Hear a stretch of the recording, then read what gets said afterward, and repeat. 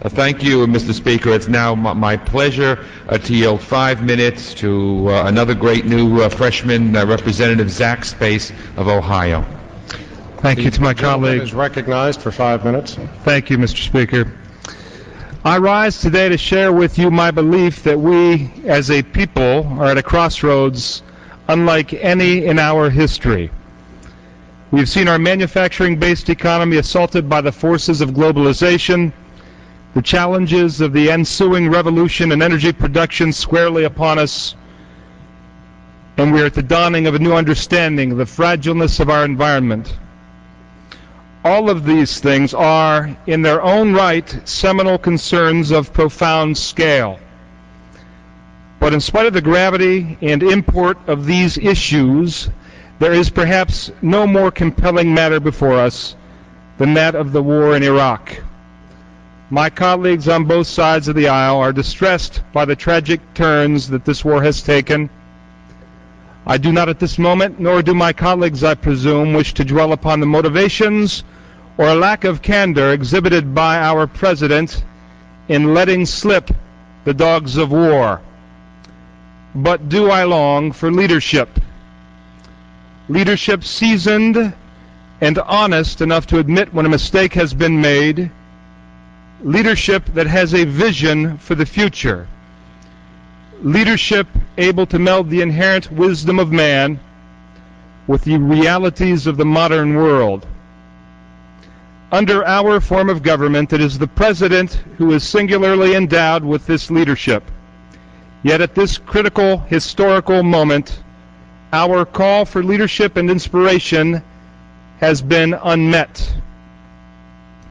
And as a result, Mr. Speaker, I today voice my opposition to the President's plan to deploy additional troops to Iraq. The crisis that Iraq has become will not be resolved merely with more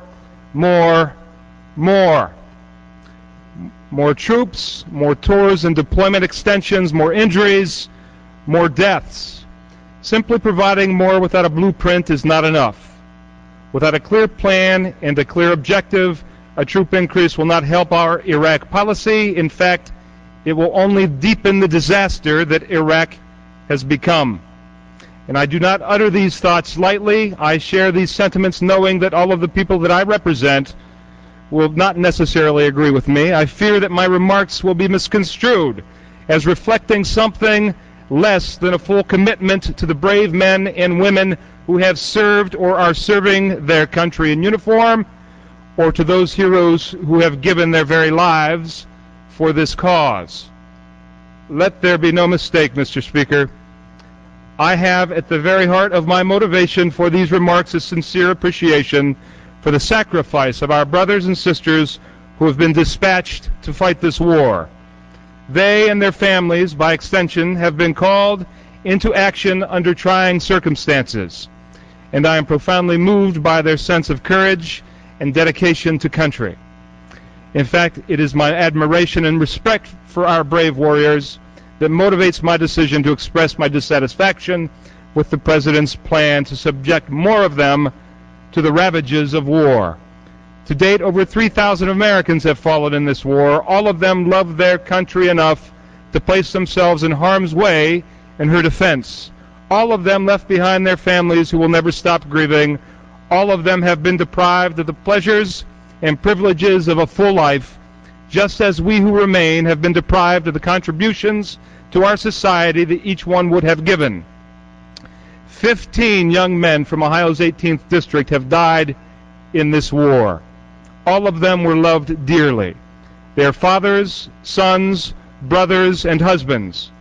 Ohio's 18th is exclusively rural in its makeup, dotted by one small town and village after another. Our people are decent, hard-working, and imbued with a strong sense of personal responsibility.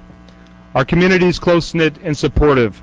The death of each one of these brave soldiers was met with a deep sense of communal grief. This resolution stresses a message that many believe in. We support our troops. We support their commitment to and sacrifice for our nation. We support their families and those of the fallen in their silent and eternal heartache. We cannot ever fully understand their pain, but perhaps we can learn from it.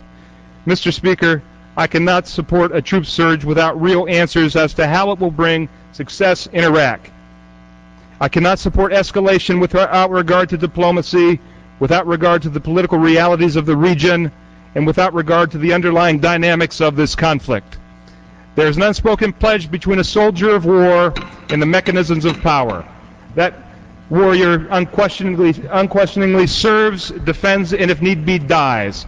In consideration, he expects his government to only place him in harm's way when need be, and only through a painfully staked, thought-out plan for victory. Our troops have fulfilled their pledge to our country. It is time that our country fulfilled its pledge to our troops. Thank you, Mr. Speaker.